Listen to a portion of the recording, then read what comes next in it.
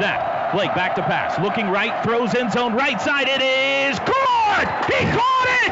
Touchdown Sooners! Touchdown Jalen Saunders! What a throw. Sooner magic in Stillwater. Oklahoma leads with 19 seconds to play. Ask most people, and that's almost certainly the play they would circle as being the decisive play in not only the 2013 edition of Bedlam, but perhaps the Sooners' entire season. However, a deeper look reveals otherwise. 35 seconds before Jalen Saunders reeled in the game winner from Blake Bell, 5 plays prior to Oklahoma taking the 27-24 lead that stunned the frozen, orange-clad faithful at Boone Pickens Stadium, it was the play that was quickly forgotten. The play that went overlooked for the most part. The play that changed it all.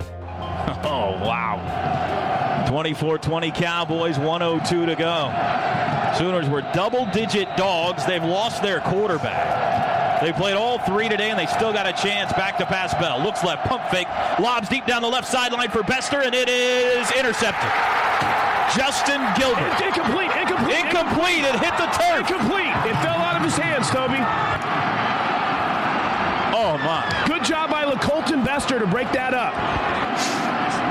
Justin Gilbert had that football. At the 10-yard line. Let's hope it doesn't get replayed. When that ball went up, I felt good about it because it was one-on-one, but the ball was short and inside.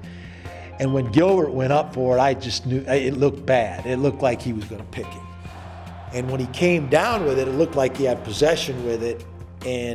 But Colt just punched it, slapped it, ripped it until they rolled around the ground. And the last time that he punched at it, the ball just came loose. Yeah, at first, I saw the Colton go up and I saw him go up and I saw it was a little short and it fell right into his hands and I go, oh no. But I saw Colton stripping it and fighting to the end and all of a sudden I saw that ball pop out. So, in my mind after that, I said, okay, I gave him one, I'm not going to give him another. Sometimes when great athletes are hustling in the moment, sometimes you don't realize how great a play it was until you see a replay. And you can see in a slow motion how close it was to being an interception. And really, I think most all of the coaches and the players too didn't realize what a great play that was until after we saw the highlights and saw the replays of it. And then, I think we all acknowledged him for it. But great accomplishments are often built upon failures of the past. And the Colton Bester's improbable triumph over one of the nation's best corners was certainly no different. Earlier in the half, it was one of the first plays of the second half, Kendall Thompson threw a ball down our left boundary, and it got picked off.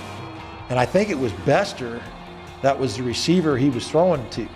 And the ball was short, but I never forget, I didn't say anything to Kendall. I grabbed the receiver and I told Bester, I said, if that ball goes in the air, if you can't catch it, my God, you make sure it doesn't get intercepted. It's very interesting, and Colton even said that at the end of the game when he was fighting with Justin Gilbert for that ball, that he wasn't going to be able to go back and look Jay Norvell in the face if he hadn't made that play and let Justin Gilbert intercept it. Of course, Bester did make the play, and just as he had capitalized upon his opportunity to earn redemption, so too did Blake Bell.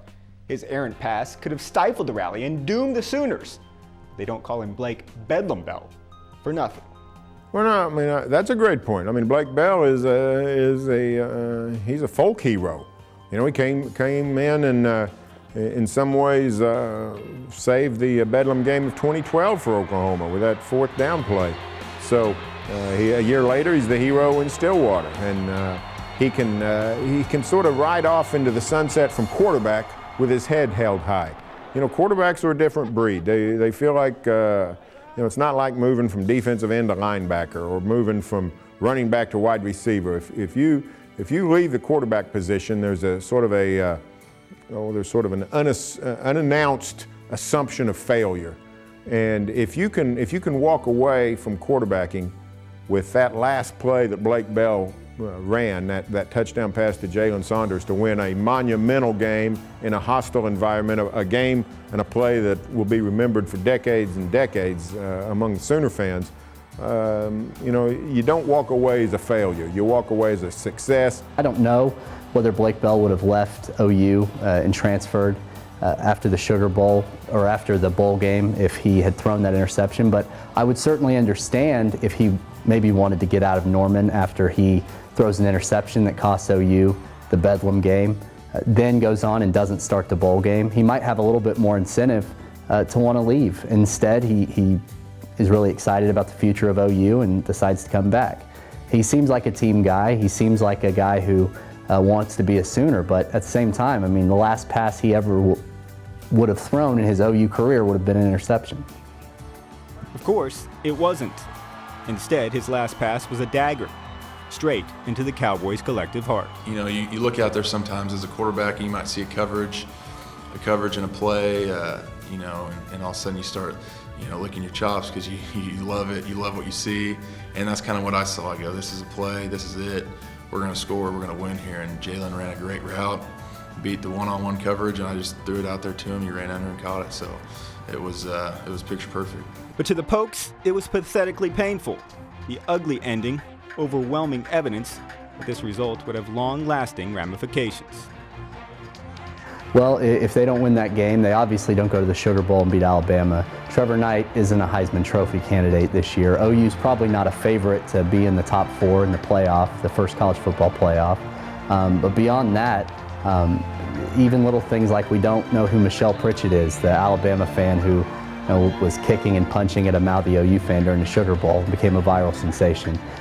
Blake Bortles goes into the Fiesta Bowl and just tears apart Baylor's defense, goes on to become a top 5 pick.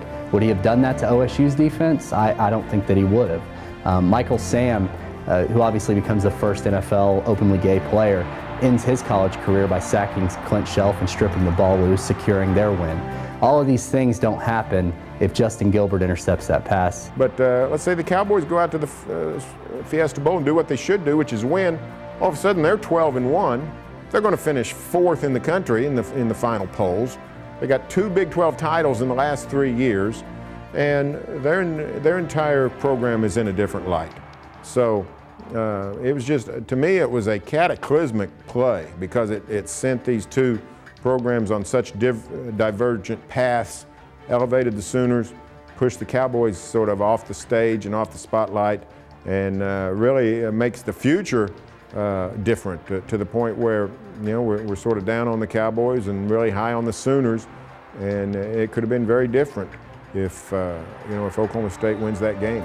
Instead, it's the Sooners who are overwhelming favorites to win the Big 12, as the Cowboys are picked to finish 5th. Meanwhile, Oklahoma has ridden the rising tide of momentum. $370 million worth of stadium renovations are set to take place at Memorial Stadium over the next few years. Flashy new alternate uniforms were recently revealed, and the sweet success at the Sugar Bowl paid immediate dividends in recruiting.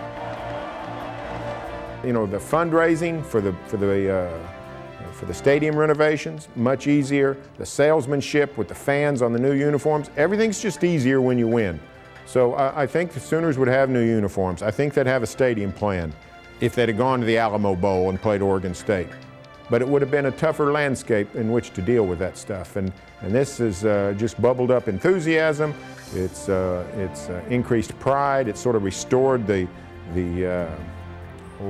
status of the Sooners as a legitimate national power, not just this season, but over the long term, that, hey, this is what Oklahoma does. It wins football games like this. And when that happens, it just makes the entire business of college football much easier. I mean, I can't remember a more satisfying season, and you know, it just goes to show one play can make a difference in that.